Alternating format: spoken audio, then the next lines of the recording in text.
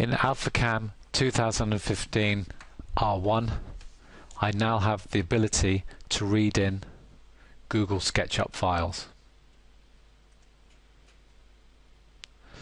So here we see SketchUp Pro with my flower shape inside it, and here we can see it imported into Alphacam.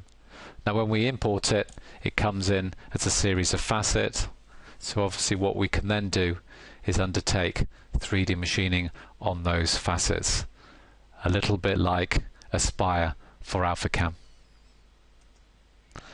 Now let's have a demonstration. From my Home tab, if I go to Input CAD, I now have a Google SketchUp option. This is looking for a .skp file. I can read in the STL facets. I can also create the 3D polyline around each of those facets. So this SketchUp file is extremely large, so what I'm going to do is scale it. So if I go to my Edit tab, I'm going to go to Scale. Everything on the screen about 0.025. Right click, zoom all, and if I switch shading off,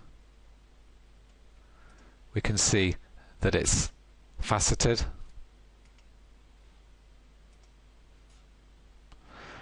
I'm going to go to the Home tab. I'm going to go to Insert.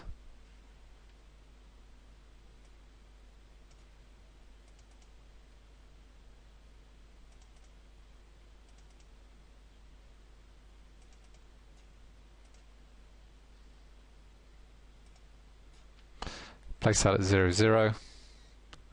If I go to my Machining Styles pane,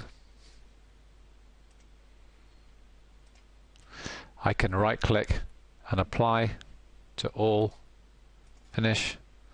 So this is a 3D machining style that allows me to machine this part.